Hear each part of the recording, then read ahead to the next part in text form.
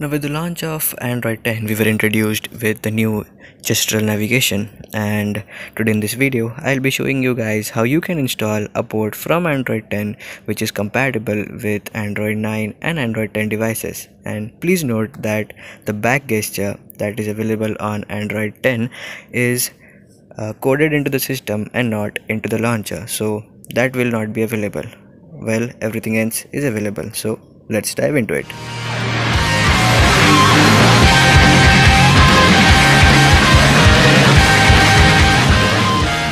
You need requirements for everything. So in order to install Android 10 launcher, you need to be on Android 9 or Android 10. Anything below Android 9 won't work. Yeah, nothing below 9 like 8.1 or anything. Now make sure that you are rooted. Yeah, unfortunately this is only for rooted users.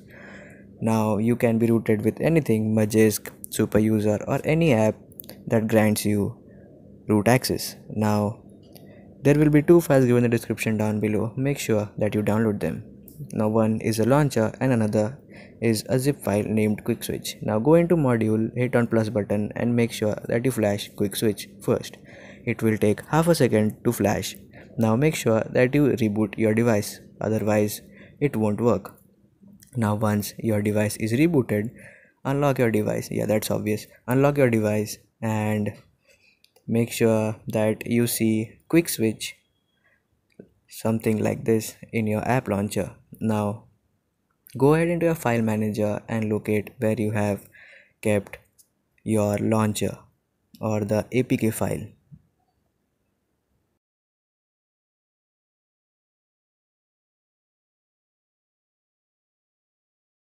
Now once you find the APK, what are you waiting for? Install it. Okay, click on continue, click on install and wait until your launcher gets installed. Wait, okay, it's done. Now click on done and don't press the home button yet. Not yet, don't be so eager. Okay, keep pressing back buttons until you reach home. Now launch the app. Now if you are a custom ROM user, you will see two quick step launchers. Just choose the latest one and it will ask you to provide reasons and click on OK and you are good to go. Now even if you press home button by mistake, don't choose any option, don't do anything, just press the back button and you will be fine. Okay, yeah, just don't press home button or choose any option. Now you have to reboot your device and there's a reboot option and it will reboot your device, and once your device is rebooted, that's obvious, you have to unlock it. Okay, now it will ask you to choose any one launcher, so that's obvious, you will choose the latest one. Once you have chosen that, again press the home button and now this time make it always, and this will be set as your default launcher.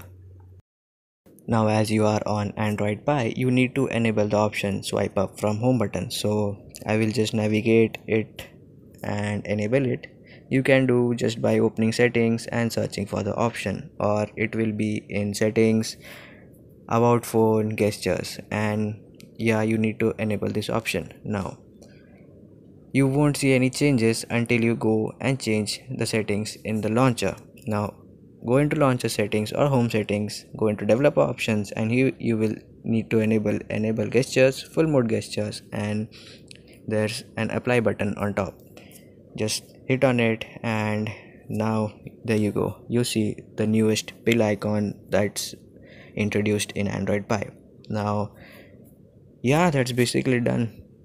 You can enjoy everything now, but this launcher is kind of buggy, so you need to be little patient to use it and see the changes. Well, rest of the things work pretty fine and everything is just so good, like navigating throughout the UI with this launcher and everything, and the animations are quite great.